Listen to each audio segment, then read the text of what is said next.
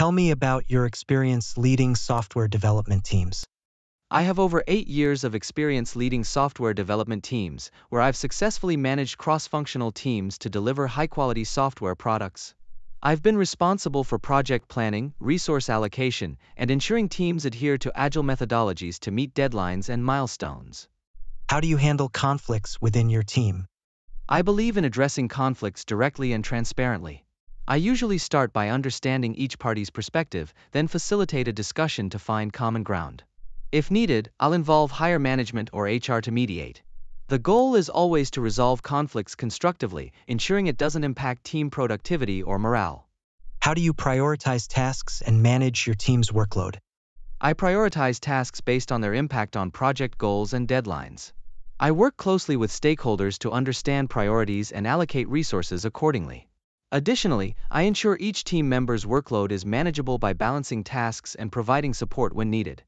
Can you give an example of a successful project you've managed and the challenges you faced? In my previous role, I led a team in developing a new customer-facing application. One of the main challenges was aligning diverse stakeholder expectations while adhering to tight deadlines. To overcome this, I implemented daily stand-up meetings to keep everyone informed and address any emerging issues promptly. Through effective communication and meticulous planning, we successfully launched the application on time, exceeding user expectations. How do you ensure your team stays motivated and engaged? I believe in fostering a positive work environment where team members feel valued and motivated. I encourage open communication, provide regular feedback, and recognize individual and team achievements.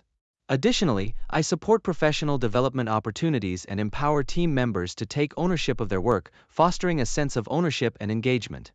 How do you handle a project that is behind schedule? When faced with a project behind schedule, I first assess the root cause of the delay, whether it's resource constraints, technical challenges, or scope changes. Then, I collaborate with the team to develop a mitigation plan, which may involve adjusting priorities, allocating additional resources, or re-evaluating the project scope. Throughout the process, I maintain open communication with stakeholders to manage expectations and ensure transparency. How do you stay updated with the latest industry trends and technologies? I'm passionate about staying abreast of industry trends and emerging technologies. I regularly attend conferences, participate in online forums, and engage in continuous learning through courses and workshops. Additionally, I encourage knowledge sharing within the team and allocate time for experimentation and innovation to explore new technologies.